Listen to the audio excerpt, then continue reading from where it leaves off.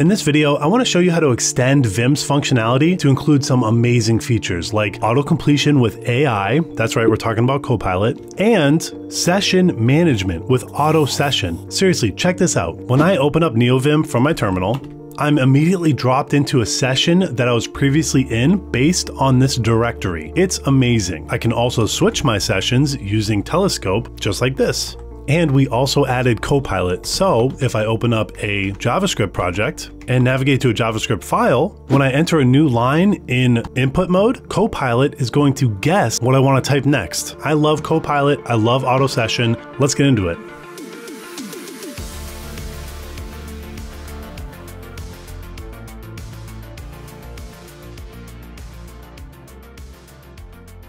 Our course, Neovim for Noobs, has far exceeded my expectations. We had a lot of fun making that course, and it's always awesome to see just the amazing outpouring of support in YouTube comments or in Twitter mentions. All that stuff is really amazing, and I love seeing it. And a special thank you to our members, the Typecraft gang. You know who you are.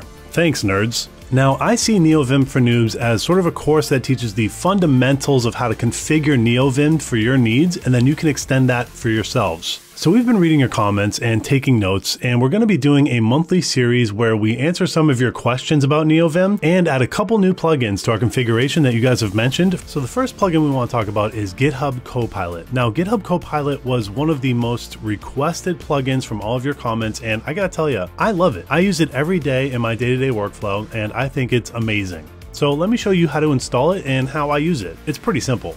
We can just go to the repository right here. For installing, it's pretty straightforward. We just want to copy the short URL from Git, and we open up our Neovim config. Now, I view GitHub Copilot as a completion source because essentially that's what it does. It auto-completes something based on the AI output of everything it sees around it in its context. So I'm going to add this to our completions.lua configuration file. We just want to add another table and the short URL for GitHub Copilot.vim. We can write that file, and then that's about it. We can quit and reload Neovim. Copilot gets installed with lazy, and that's about all it takes to install it. We can go back to the repository to check out how to actually initialize GitHub Copilot. And we can see down here, after you install it, you can start Neovim and invoke Copilot setup. So that's what we'll do. Copilot setup. Authenticated as GitHub user CPAO. What does that mean? Well, I have already authenticated Copilot in my GitHub profile. If you haven't already done that, you can just go to github.com, click on your profile icon up here, click on your Copilot, and on this page is where you would see how to sign up for Copilot if you haven't already signed up. I already have an active Copilot subscription. You can see it right here on this page. If I didn't, it would prompt me to sign up for Copilot. This is where you would do it. I believe it's $10 a month right now. Personally, I find that it's very useful and I pay for it, but that's up to you to decide. And once you've signed up, it'll give you all the instructions. Now, if you weren't already authenticated, which I am, it would have opened up Chrome and had you sign into GitHub. And then it would authenticate you, I believe, through a node process that will then store some kind of credential or token, and that'll be a long-lived token, so you're not going to be authenticating yourself every single day. That'd be ridiculous. But either way, that's all you have to do to install Copilot. You're kind of all set. Let me show you how it works really quick. Now, I could show you this in my Neovim configuration, how it works, but it's a little bit more impressive to do it in maybe a JavaScript project. So that's where I'm going to go. So let's go to a component. Now with GitHub Copilot, as soon as you enter insert mode, it's going to try and guess based on the context of the file what you're trying to type next. So if I enter a new line and start typing a new element in this JSX file, it's going to guess based on the context of everything around it my next completion. If you hit tab, it'll complete what Copilot has guessed. Otherwise, you can hit escape or just keep typing and Copilot won't do anything. Personally, I think Copilot's really cool. I think it's awesome, especially when there's some kind of syntax that you don't really know of, or at the very least, you kind of forgot how it works. Like, let's do a map right here. So I type something.map. Copilot is already guessing the thing I want to type next. So if I hit tab, it's item and index. And if I hit enter, it still doesn't really know what I want to do, but it's going to guess like, oh, key, index, and item. That's pretty cool. And if it's not exactly what I want, but it's somewhere close, I can then go ahead and edit it from here. This is kind of how I use Copilot a lot. It gives you an idea of what you want to do, and if it's the correct idea, you can just sort of edit it from there. It's pretty awesome. Speaking of GitHub Copilot, language models lately have just exploded with things like Copilot and ChatGPT, not even mentioning the open source alternatives and platforms like Hugging Face. It truly is a new era of technology for programmers. But if you want to understand more how to use these technologies, take a look at this video sponsor, Brilliant. From an intro to large language models to tokenization, you'll pull back the curtain on what's powering the hottest new tech. This isn't your typical quiz format. These interactive lessons help you learn visually, keeping things fun and still challenging.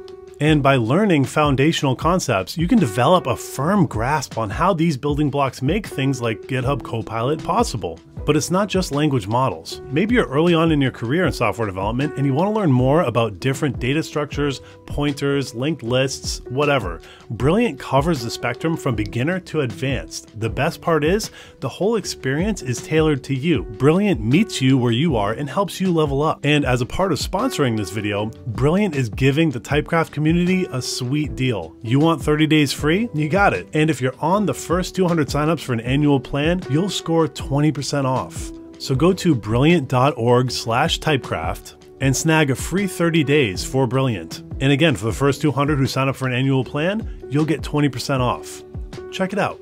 Now, the next plugin I want to talk about is Auto Session. Session management in general was something that was requested a lot in our videos, and so I wanted to at least go over one plugin to show you how it works. Now, I don't think I would use this in my day-to-day workflow because I tend to use Tmux, and Tmux has a lot of tools around sessions itself, but it is a cool tool, and I'll show you how to install it and get a little bit of extra functionality out of it. Now, Auto Session is pretty neat. It automatically creates a new session based on your current working directory. When you go into a directory and open Neovim, this plugin will then save a session of your current open buffers and windows when you exit, so that the next time you open Neovim, it'll automatically plop you right into that session as long as you're in that same working directory. If you go to a different working directory, it will create a new session for you. It kind of works like magic. It's pretty cool though. Let me show you. So we can just scroll down to this installation section, copy this GitHub short URL here. Let's go into our Neovim configuration and let's add a new file called sessions.lua. Inside of here, we want to return a single table, and this table is going to, at first, just contain the GitHub short URL of this plugin. And then we can type config, and look, Autopilot is guessing a lot of stuff here. This is actually kind of cool, and this is a really interesting use case for Copilot. Now, Copilot has a lot of the documentation for Auto Session stored in its model, and so it knows, based on the fact that I am trying to install Auto Session in Neovim, what the config function could look like. Now, I do not need this whole entire thing, so I'm gonna kind of ignore GitHub Copilot for now, but I'm just gonna keep typing. So function end. And within here, I think I just want to do require. I'm going to check this out again, but it's probably require auto session. Let's see if GitHub Copilot has something to say about it. Yep, require auto session.setup. Now I don't need all of this stuff, so I'm going to delete this and just call setup. Good to go. So now I'll exit Vim again, reopen it, and I'm plopped right into the session that I was in before. Pretty cool. Now if I open a different file, like my sessions.lua file, and then quit, when I reopen Neovim, it should give me that file back again because that's where my session left off. And there it is. That's how Auto Session works. It works automatically. But there's a little something cooler you can do here. You can actually configure it with Telescope, and this configuration will allow you to use Telescope to browse the sessions that are currently open. This is a pretty cool thing too. I also see here that there's some directories that you want to suppress with Auto Session. I think that's a good setting, so I'm going to add that to our setup right here. Pretty cool. Now to add the Telescope stuff, it looks like you add the session lens section of the configuration. This used to be a separate plugin, but now it's integrated with Auto Session. We can copy and paste this right here, reformat the file, delete this comment. And then for our key map, we can copy and paste the key map right below this section. And let's change this from Control S, let's call it leader LS.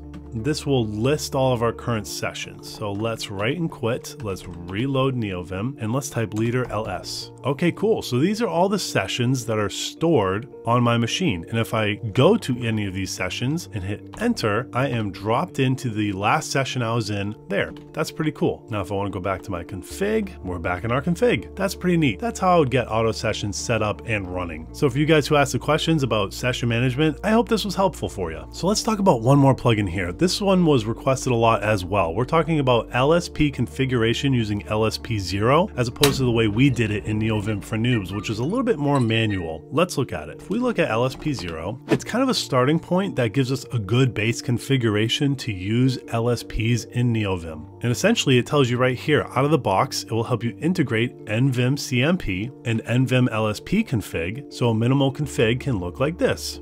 That's pretty cool. But within the question about LSP-Zero was automatically installing LSPs, I can show you how to do that. In our configuration, I have an LSP config file, and this is essentially how it works. We have mason.nvim, which is something you would still need even if you had LSP-Zero, because Mason is the thing that installs the language servers onto your machine. We have Mason LSP config, which is something that enables better communication between Mason and the LSP configuration. And then we have this Neovim NVim LSP config package. Now, this is the thing that LSP-Zero would replace the most of. It automatically gives you key bindings, and it sort of takes away the need to do all of this extra setup here. But if you want to automatically install your language servers, this is all you need right here. At Mason LSP config, you have ops auto install set to true. That will automatically install your LSP as soon as you encounter a file that Neovim doesn't have an LSP for. So I hope this is all helpful. If you like this Neovim setup and you didn't check out Neovim for Noobs yet, make sure to subscribe and check out that whole playlist. It's great. We cover configuring Neovim from scratch with all the plugins that you've seen here. But other than that, thanks nerds.